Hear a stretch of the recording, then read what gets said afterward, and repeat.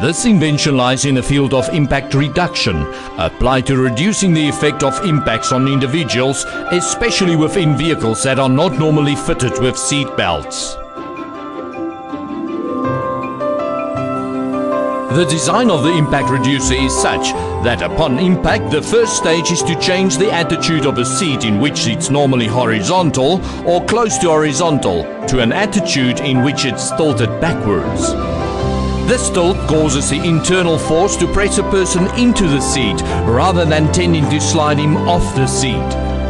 This is crucial to ensure that the person remains within the seat when during the second stage it decelerates in response to the impact.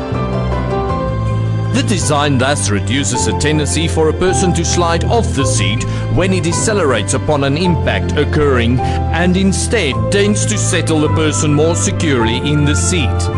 The backrest is not the focus of this invention.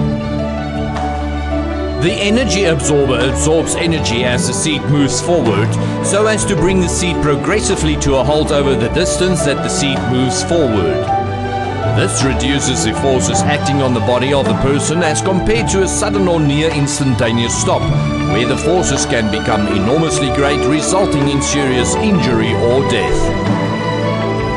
In the event of an impact, the impact reducers fitted to the seats facing rearwards allow the platform and the seat mounted on it to move in the direction of travel, a horizontal movement without any tilting of a platform and seat.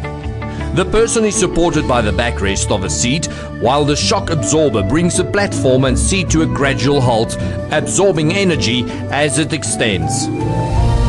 This application will be of great advantage when fitted to a motor vehicle to reduce the effect of whiplash in the case of a rearward collision.